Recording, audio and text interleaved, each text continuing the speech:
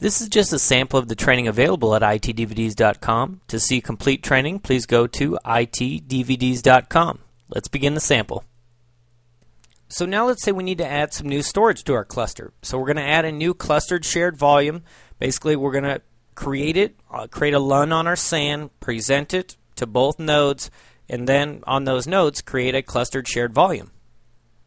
So I'm on my iSCSI SAN, and of course this will be a bit different depending on what type of SAN you have or what type of storage you're using. Let's go to File and Storage Services, iSCSI, and let's go up to Tasks, New iSCSI Virtual Disk.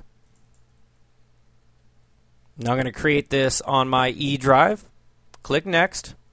Let's give it a name. I'll call it iSCSI 03. Click Next. Size, I'll make it, let's say, 60 gigs in size.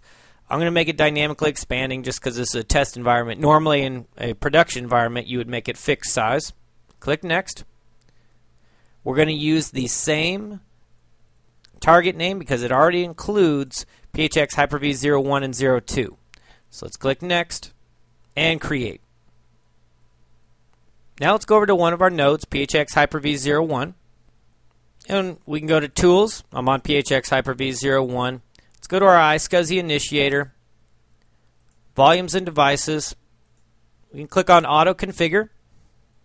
So we can see our 3 volumes here. Let's go ahead and open up Disk Management.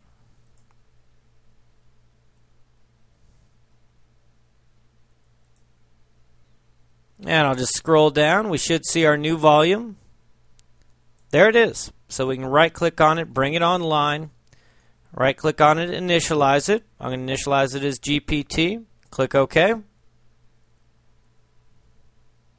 And then we can right-click on it, create a new simple volume, click Next. I'll use the full amount, click Next. And I'll just assign it the next available drive letter. We're not going to use that drive letter because we're going to turn it into a clustered shared volume, but I'll go ahead and click Next. For a file system, normally we'd probably do NTFS, but this time let's go ahead and do REFS. And for a volume label, I'll just call this one LUN2, because I know this is LUN2 on my SAN. Let's go ahead and click Next and Finish.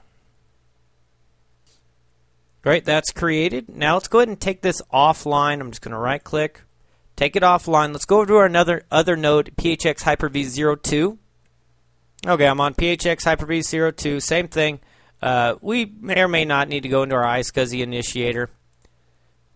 Most likely, we probably won't, but just in case, we'll go ahead and do Auto Configure. Let's go into Disk Management. We really just need to make sure it sees the drive or the new LUN. Let me just scroll down a bit, and there it is. So it's offline. That's fine. As long as it can see it, then we're in good shape. Now let's open up Failover Cluster Manager. Let's go to Tools, Failover Cluster Manager, and I'll just expand this out. Expand out storage. Let's click on Add Disk. There it is, Cluster Disk 3. We can see it's 60 gigs in size. Let's go ahead and add it. There it is. We can see it's marked as Available Storage. So I'm just going to right-click on it and add to Clustered Shared Volumes. And that's it. So pretty simple. Now if we open up Explorer here, go to our C drive, Cluster Storage, we can see now we have Volume 1 and Volume 2. So Volume 2 is our new clustered shared storage. We can begin adding virtual machines to it, and it's ready for use.